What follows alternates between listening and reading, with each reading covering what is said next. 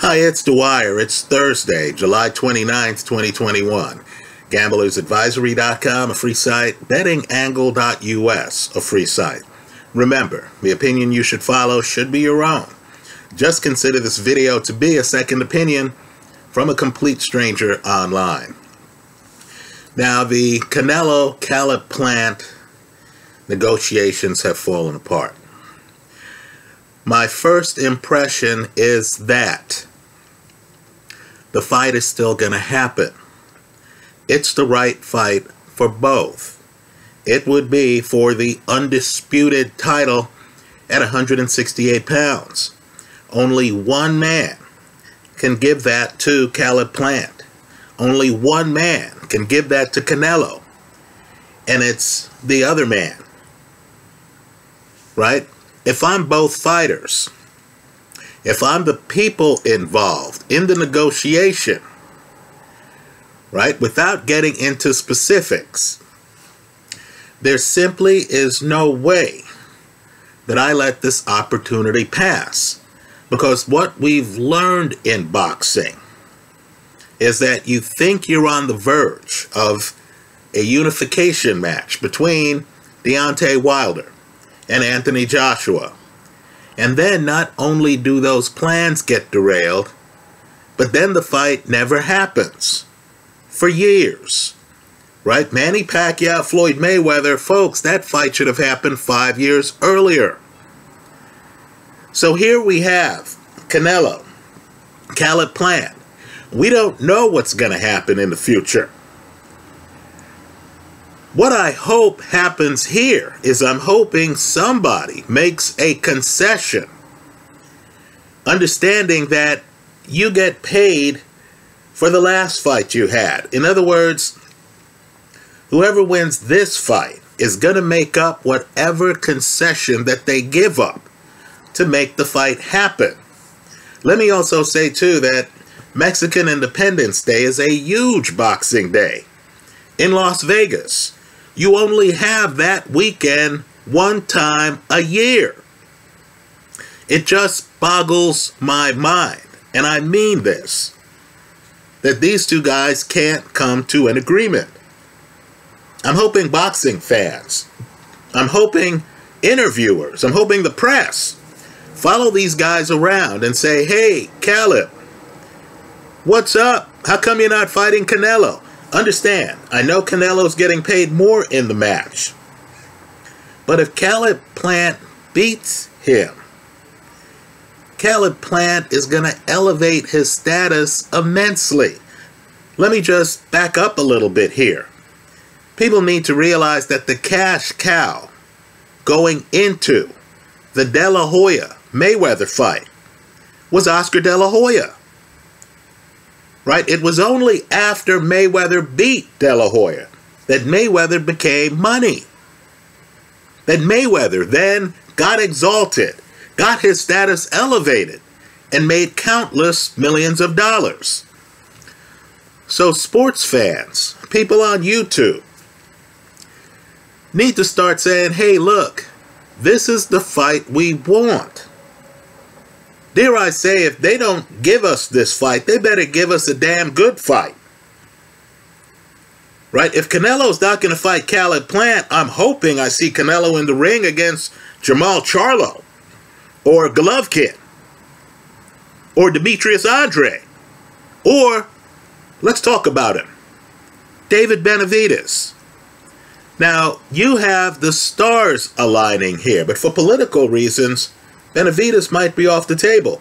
Understand, Showtime has just announced that Benavidez is going to fight Jose Uzcategui, the guy who Caleb Plant beat for the title, in about later this month.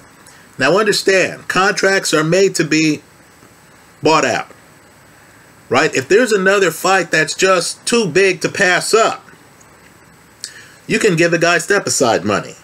You can say to the network, hey, I got to fight Canelo, but I'll get back to you. I'll pay you back down the road with some other event. Now, what I want folks to do is to Google Abel Sanchez's view on who can beat Canelo. Abel Sanchez, of course, is an esteemed trainer. He was the trainer of Golovkin. He has prepared a fighter to fight Canelo. Right? Understand, too, Abel Sanchez goes back to terrible Terry Norris. This is a boxing lifer who's been involved in the sport for different generations of fighters. Right? Terry Norris, of course, is in the Hall of Fame. Abel Sanchez believes that David Benavidez can beat Canelo. Well, folks, does it get better than this? Canelo wants to fight in the middle of September in Las Vegas. By chance, David Benavidez is training for a fight that's going to take place later this month. If people act quickly, maybe we get Canelo Benavidez. By the way, Benavidez, unbeaten. He would be the only unbeaten fighter in that fight. Understand, too, Benavidez, former champion at 168.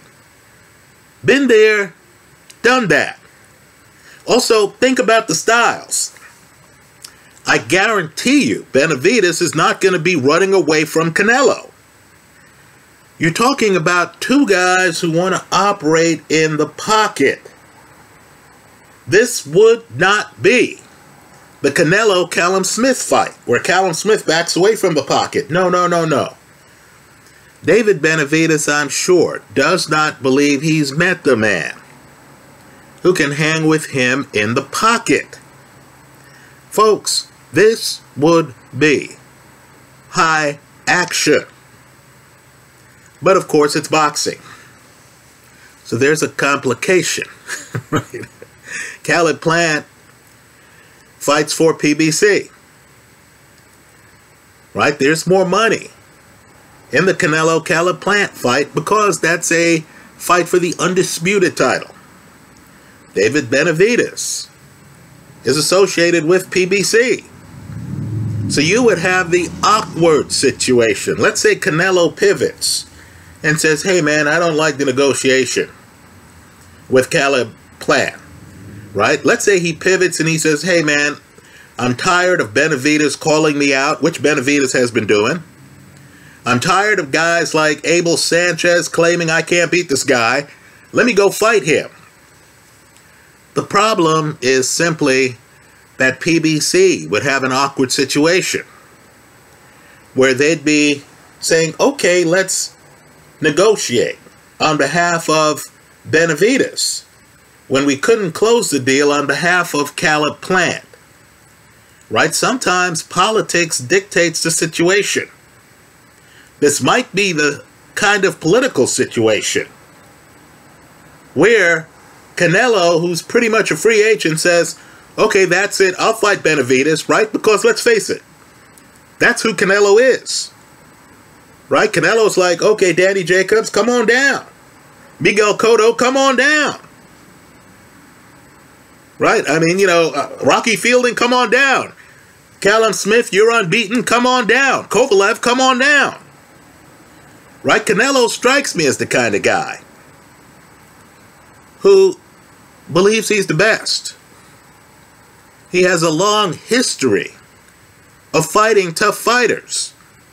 When he fights Golovkin the first fight, and people like me come online and say, hey, I thought Golovkin won that fight. What does Canelo do? He runs it back. So let's pay real close attention to Canelo's next move. Right? In my opinion, his next move should be to call back up Caleb Plant and say, all right, player, let's get this fight done. If not for us, for the fans. Right? If I need to make some concession that short term is going to cost me 7 figures, well, hell, I'll get that back if I win this fight and I become undisputed at 168. Let's talk about the fans a bit more, because somehow we've been missing from the conversation. Now look, I'm in the United States. While I've had some family live in the United Kingdom, I've never been to the United Kingdom. right? I think I might have stopped through the airport once, but I'm not sure, right? So I've never been in London. I've never walked around the United Kingdom. Heard it's a great country, right? Well, let me just say this. It's clear, even from this American perspective, that the heavyweight division, ground zero right now, is the United Kingdom. Right? That's clear. We could argue about heavyweights all day long. Now keep in mind, that could change because things do change. If Usyk takes out AJ, this United Kingdom hegemony will have dissipated. But right now, Tyson Fury, Anthony Joshua, if those two were to fight, it's only in the ridiculous world of boxing that there could even be discussion on them fighting someplace other than the United Kingdom. Let me also say this too. When you're young, it's about the money, right? You're not thinking straight. I loved a job that I had as a summer associate. Then I got offered a package when I was graduating, and I foolishly took that package. I was dumb. You talk to older people and you find out that money is just one of the things to consider. That there are other things to consider, right? Things that seem dumb to a young person, like happiness, right? Where you want to live the rest of your life. What you actually want to do with your life.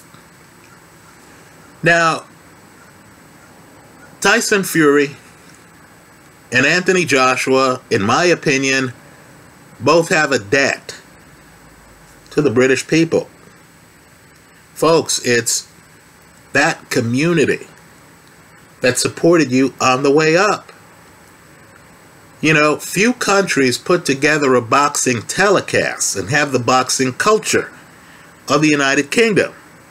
Right? You're watching some UK boxing show and they'll have someone like Carl Froch on the show. They'll have someone like David Haye on the show. Right? Boxers who aren't even in the main event are there ringside. People like Joe Joyce suddenly show up and start talking about sparring sessions. Right? That's the UK. Now, how could you have two guys with a share of the belt at heavyweight and people seriously considering, and I know the money's thick, I understand the offer is huge, but people are actually considering exporting that fight to some other place? You got to be kidding me. Well, put it this way. If Anthony Joshua gets by Usyk, and I'm a skeptic, right? I'm not even going to mention Tyson Fury getting by Wilder because I think that's a done deal. Right? There's a significant possibility. In fact, it's a likelihood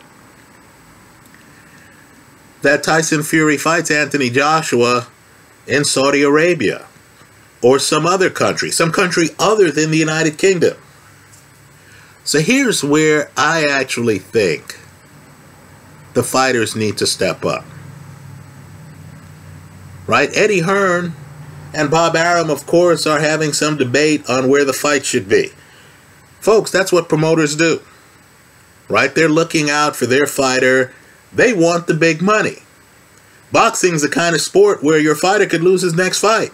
So you need to make sure he's compensated for that next fight. I get it. But if I'm Tyson Fury and if I'm Anthony Joshua, I might have to pull Eddie or Bob aside. And I might have to say, you know what, let's leave some money on the table. Right? If I have to give up a few $1 million, you know, something tells me my family will still be able to eat. If I were one of these guys, right? I get the feeling, you know, Tyson Fury or AJ can leave a few $1 million on the table, or more accurately, a few million pounds. Right? And they could say, okay, look, let's make this fight in fill in the blank, London, wherever, right? Some historical venue in the UK where this fight's going to be all over the paper. When the fight happens, people are going to be in the arena. They're going to be outside the arena. Whoever wins the fight can then walk down the street the next day and a crowd will emerge. It'll be an instant parade. That's what these fighters should be talking about. That's what they should be thinking about. You want to know that in the third round when you land some shots and the crowd is cheering for you, you want to make sure that the crowd knows who you are. Not VIPs from some foreign country, but, you know, fans who were there when you weren't who you are now. Right? You want the Tyson Fury army. You want the Anthony Joshua army out in full effect for the fight. So look, it's easy for a guy on YouTube to say, right? I'm not dealing with making $1 million or £1 million concessions, if not more.